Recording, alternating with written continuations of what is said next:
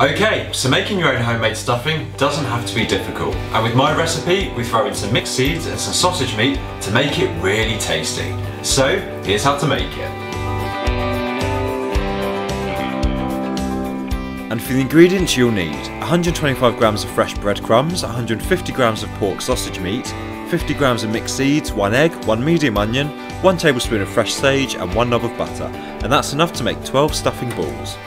So to start with, you need to preheat your oven to 180 degrees. Then we need to prepare the onion, so slice each end off, peel it, cut it in half and then finely chop. Then set your chopped onion aside.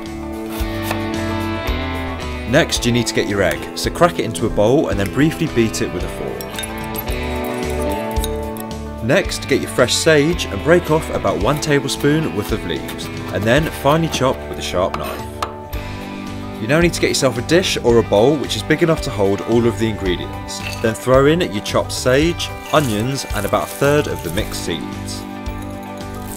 Finally, pour in all of your breadcrumbs and then briefly mix with a fork until all of the ingredients are combined.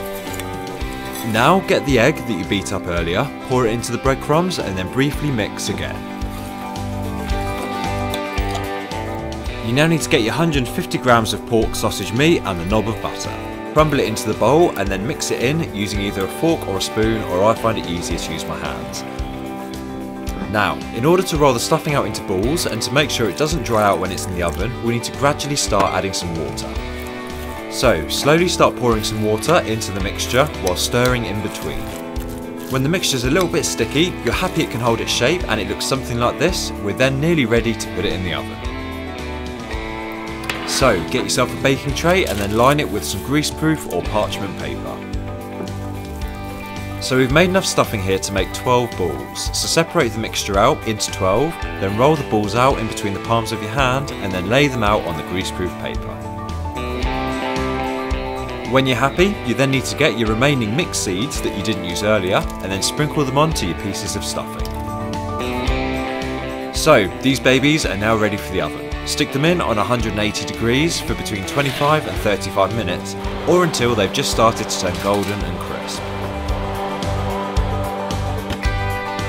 When the stuffing looks like it's done and that they're cooked to perfection, it's now time to take them out of the oven. So, my mixed seed stuffing balls go great with your Sunday lunch, or they're even better if you want to make something extra special for your Christmas or Thanksgiving dinner. And you can check out even more of my recipes by clicking on one of the videos coming up on your screen.